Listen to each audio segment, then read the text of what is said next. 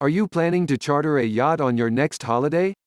If so, we suggest that you follow a few important tips for planning your trip. Consider the important aspects. Regardless of where you want to go, make sure you choose the right companions. Also, you need to plan your routes a few weeks before the big day. Everyone should be on the same page as far as the details of the trip are concerned. If you can steer the yacht yourself, it will offer tons of fun. If you don't have enough experience, you can hire a skipper. A big benefit of hiring a skipper is that they know many routes. So, they can help you plan your routes. 2. Choose the right yacht. As far as opting for the right charter yacht is concerned, make sure you have enough budget. Other important factors to consider include sailing skills, comfort level, desired charter region, and the local weather. If you need plenty of space on the deck and inside, you might want to opt for a catamaran.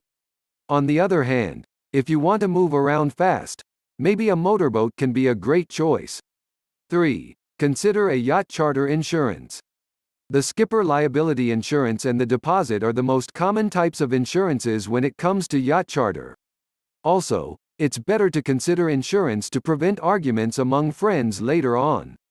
4. Required experience for chartering a yacht. If one member of your group has a skipper's license, you can charter a yacht. However, Greece is an exception where at least one more member of the group must have the ability to be a co-skipper. Sailing in good weather is easier, but when there is a storm, you may find it hard to control your boat.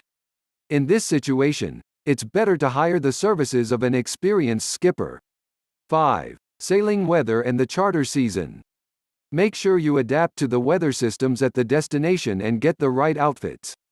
For instance, if you want to go to the Balearic Islands in August, you may not get any rain in those months.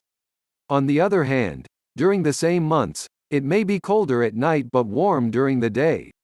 Plus, you might get a lot of rain as well. 6. Other things to consider. Make sure you give yourself plenty of time to take a look at all the things you need to consider before the big day. After all, you need to get there on time so you can have a cup of coffee and know a little bit about the port and other things. You should have deck shoes, sailing gloves, sunscreen, sun hat, and a wind jacket. Aside from that, you need a travel guide and personal meds.